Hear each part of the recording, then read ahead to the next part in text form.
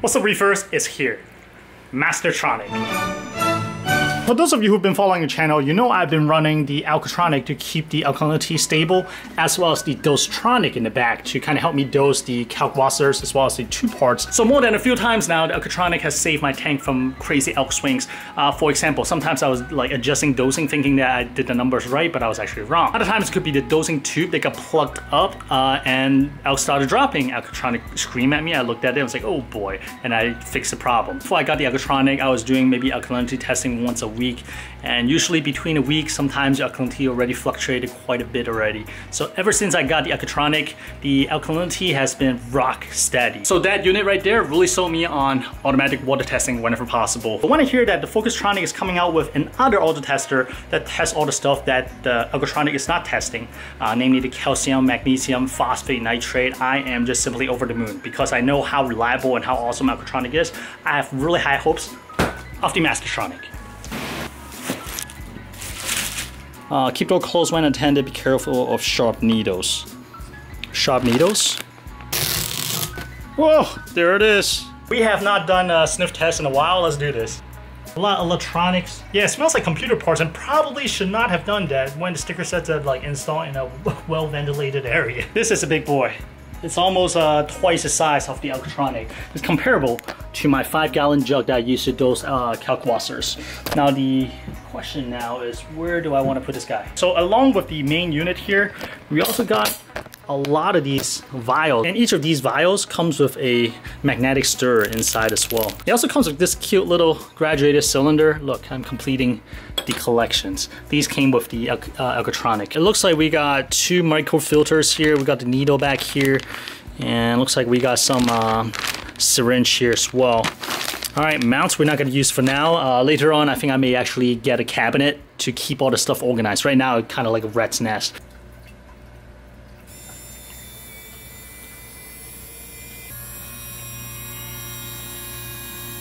2 weeks later. I am impressed. Leon apparently is too, because I spent less time doing water testing in the morning now. The experience is kind of like what I felt with Alkatronic. Mastertronic does something really similar, except it is for calcium, magnesium, nitrate, phosphate, and something that they call the OLI. On top of that, they also auto-test alkalinity. You may be asking, if I have the Mastertronic, why would I get the Alkatronic? Aren't they just redundant? I had the exact same question as you, but the answer is this. With the Mastertronic, you're kind of limited to how many alkalinity tests you could do before you have to replace reagent bottle. Because remember, with the Mastertronic, you're using little vials for reagent. Versus with the Alkatronic, I could use as large of a container as I want for the reagent. This container right here lasts me almost 2 or 3 months, and I'm doing alkalinity tests for maybe like 3 or 4 times each day. So this lasts me a long time. And with the added benefits that anything I do here can go right back into the tank, meaning I do not have a wastewater container for the Alkatronic, and that's fantastic. So from a pure usability standpoint, because I want to constantly be testing my alkalinity multiple times a day, I definitely appreciate the fact that I can use, oh boy. Because I want to test my alkalinity multiple times a day, I don't want to frequently be topping off my reagent vials. Alkatronic still makes sense if I want to keep a close eye on my alkalinity. Now, if I don't need to do multiple tests, oh my god, what the heck is going on here? Oh my goodness. I was saying that now, if you don't need to do multiple Alkatronic, I can't even speak right now, look at this. Now, what I was trying to say is that if you do not need to do alkalinity testing multiple times a day, Mastertronic, totally fine. You just do maybe like 3 or 4 alkalinity testing a week. I lost my chain of thought. The next morning. There are certain things I really love, and there are certain things that I wish to update down the road. But let's go dive into it and see the pros and cons. The first week I was using the BLS 1-gallon jug that's similar to that. It's lasting me for about a week before I have to dump it out, and that's a little bit too frequent for me. That's why I got these 5-gallon jug that I use for kalkwasser's, and this is gonna last me a couple weeks before I have to empty these guys out, and I can probably do it at the same interval as I have to change out the reagents. And since we're here, let me perform a test first. So you can hear the noise level. For the most part, this unit is pretty quiet. One thing I wish to kind of look into is some way to keep the door wide open. And I have the same issue with the Alkatronic. I find myself having to find something to wedge the door open. Otherwise, it's gonna kind of like slide closed. Maybe it has to do with the slants of where it's sitting, but that would be a nice little feature. While I talk, let's go ahead and get a test going. I'm interested in my nitrate actually. we'll go for extra measurements.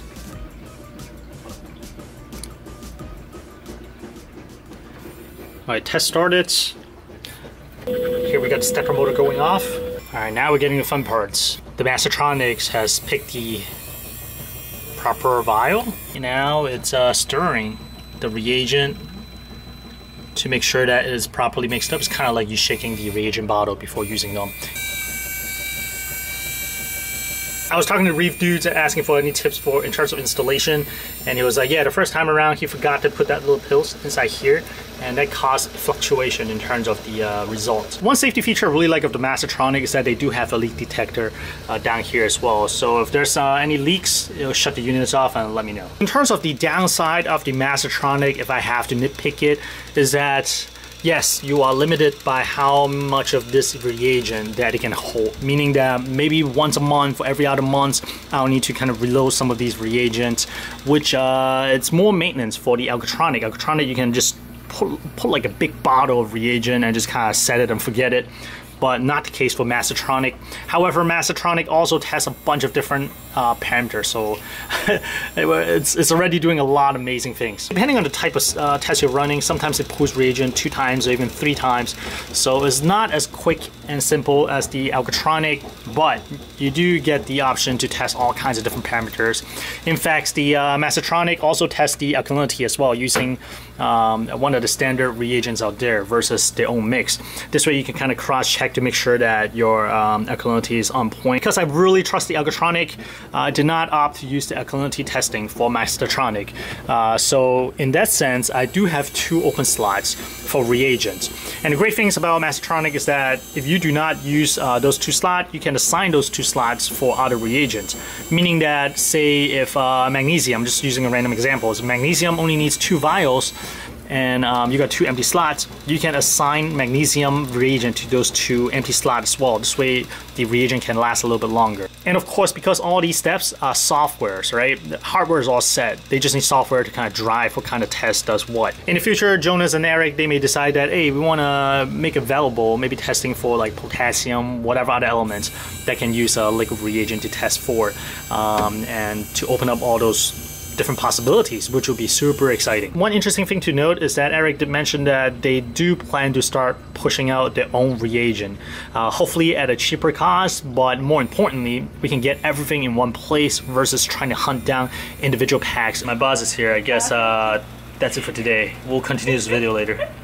You get the idea. I feel like right now we finally have enough data to really give a nice first impression. So let's go ahead and get into the Mastertronic apps. Go to the dashboard, we'll wait for the values to load. Give it a second, and here we go. We got graph up top, and then we got a overview, a snapshot of the tank. And the first graph is showing the big 3, the alkalinity, calcium, and magnesium, as well as the pH. Second graph shows the nutrient, which is the nitrate and phosphates, and later on, once they come out with a new lights, this will show the Solartronic as well. A little background on myself, I am a UI UX designer. I've done design for website, mobile apps, stuff like that, so I'm a little bit more critical in terms of user interface. So when I see the graphs up top, I understand that they only want to represent the trend. The actual value may not matter as much on the graph itself. Looking at the graph up top, I feel like it would be really nice if in the future the app will allow the user to identify the optimal level of like Y minimum and Y maximum. So for example, look at the pH right here. It looks like a crazy swing right now, right? But if we look at pH, it's actually really stable, just that they took the largest number of pH I have and the lowest number of pH I have and put them as the Y maximum and Y minimum. So I feel like if the user can identify the Y minimum and Y maximum for certain parameters, and I feel like the trend line may be a lot more representative of how stable that particular value is, and I think that is a goal of this graph, to see stability or if something's out of whack. So that's a little tangent, but let's take a little closer dive. Right now, alkalinity is still being controlled by Alkatronic, but we can go in and take a look. So this is essentially the same thing as the Alkatronic app. When you go into history, right in front of you, you see how I kept claiming how stable the Alkatronic helped me make the tank, and here it is. You can see the alkalinity as well as the pH. Let's look at some fun stuff. We'll do calcium first. If you look at table history, you see that the test is pretty repeatable and the value makes sense. The value being used right here is actually milligram over liter. I know in the US we use ppm, and there's a small conversion formula down here, and I believe that in the future they will include the ability to switch over to ppm. I'm one of those weird Americans. I'm used to seeing ppm, so it'd be great to see ppm here as well. Coming down here, we got schedule for calcium, magnesium, as well as the OLI value that they created. I have it on Tuesday, Thursday, and Saturday. And further down, you see the optimal range that you set for this particular parameters. Action mode, automatic mode, and auto check mode simply means that if the value is out of whack, do they do a retest again? And if the value is confirmed, you want Dosetronic to do certain things based on those values.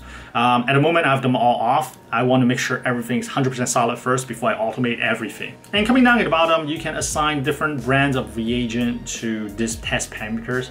Right now, I think for the most part, it's 1-to-1, meaning each of these parameters works with one certain brand. But this may change down the road, especially again, if Focustronic comes out with their own house brand of testing reagent. And down here, it shows how much reagent is left in each of the individual vial, which is really important. And I do wish that somewhere on the dashboard, it would show me how many tests I got left. This way I know to kind of pre-order stuff before I run out. I'm sure they're working on something like this, but at the moment, and this app's first launch, it is not there. So we look at calcium. Let's take a look at the magnesium. Magnesium is pretty similar to calcium, and my magnesium is sky high in this tank. I'm slowly waiting for it to come back down. So not too much to talk about here, except for the fact that magnesium takes 3 bottles, 3 slides. Now we'll go to nitrate and phosphate. These values may be a little bit more in flux simply because I have been feeding heavy, I've been dosing nitrate, dosing phosphate, so it kind of jumps around a little bit. And this is where I really appreciate the Mastertronic. Because if you remember, when I was fighting dinoflagellate last month, I was doing nitrate tests and phosphate tests almost every single day. So this does it for me every other day, and I can kind of see like how things are affecting the tank, and some of the things will be surprising. For the most part, I have hand over nitrate and phosphate tests to the Mastertronic. I have not really manually tested my nitrate and phosphate in 2 weeks now. As you can see, yesterday I did a really heavy feeding of frozen food and dosed some phosphate, and as you can see, the phosphate level crept up. Same deal down here. We see the vials. It looks like phosphate kit is actually going to last me quite a long time. After 3 weeks, I just used a tiny bit. Jonas, the designer of Mastertronic, really kindly did a little chart here showing all the test kit that Mastertronic used currently and how many tests that it can perform with each of the refills. And one tip here is that you can buy the refill of the test kit, not the actual test kit, so that it's a lot cheaper than buying the actual test kit each time. Eric mentioned that it may be nice to buy the actual test kit the first time around just so you can manually test in case something is kind of off with the Mastertronic. But for me, I just went straight for the refill kit and no problem at all, and we saved some money. All right, the last interesting things to look at is the OLI. OLI is one of those values that Focustronic created themselves. Basically, test for the clarity of your tank water. So the use case is that if the OLI went up, that means your water gets a little discolored, and if you're running carbon, maybe time to swap out your carbon, which I thought is interesting. 3 days later.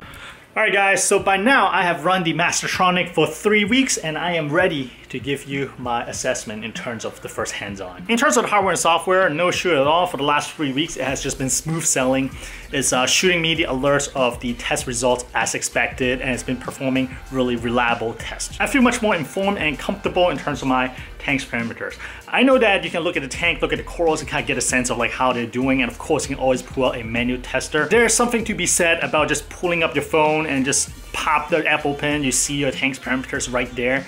If you have any questions, just run a test right there and you see the value right off the bat in real time. To me, this whole idea is amazing, and the technology has come a long way. So once again, if I'm not clear, there's no qualm with me in terms of the hardware and software of the Mastertronic, Dosetronic, Alkatronic. They're fantastic pieces of hardware and software, and really make at least my experience with keeping a reef much more enjoyable. I understand that automatic water testing is not for everybody, whether it's your concept, because some people think that, okay, all aspects of reef keeping should be part of the hobby, including water tests. For me, I like to focus more on the livestock and keeping things as simple, meaning as little input from me as possible, so I can focus more on the livestock aspect of reef keeping. Now, as great as the Mastertronic is, the elephant in the room is that it is not cheap. At the moment, it comes in at $1,299 USD.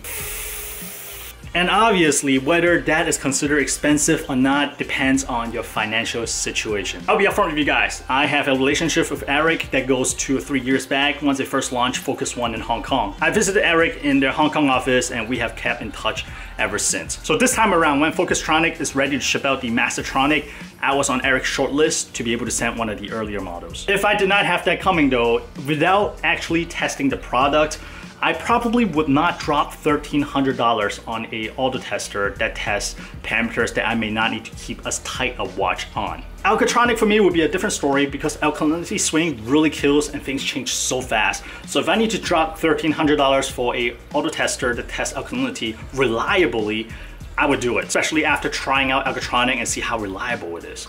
But again, for Mastertronic testing the other elements, it is really nice to have, but not quite as essential in my book based on my financial situation. With that said though, if you have the funding, if you don't like to do water tests, if you like to see the trends of your tank as often as you like actually, and if you want the ability to just tap a button and you get the result of your tank right away, Mastertronic may be for you. This is a really nice piece of equipment. So I did a little calculation on how much the running cost is going to be, at least for me. It's kind of hard to say what it is for you because the number of tests you perform is going to be different. For me, to load up the Mastertronic with reagents without the alkalinity test was $100. And some of these refill packs, remember, I have to buy 2 of them in order to fill one of these 20 milliliter vials. And I believe this initial set is going to last me at least 2 months. With half the tests, I can probably pull it to 3 or even 4 months before I have to refill certain ones of them. But again, this number is going to change based on how often you test and what you test. I think as I start seeing the trend, I may start stretching out some of the tests. For example, calcium, magnesium, I probably don't need to test them 3 times a week. I can probably stretch them out a little bit, maybe just test it once a week. And that is kind of the beauty of the Mastertronic as well. Mastertronic, for the most part, gives you full control of how often you would like to test. Of course, at the moment, I'm only 3 weeks in using the Mastertronic, so this is still a first-hand impression. As I get more experience with it, I'll definitely share with you guys. I hope this video has been informative and helpful. If you have any questions, leave a comment. If I can answer, somebody else will. Otherwise, I'll see you next Sunday at 12:30 p.m. sharp. Bye.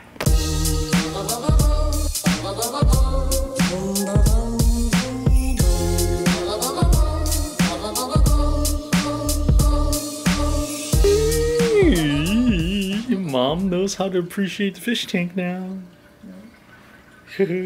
Whoa.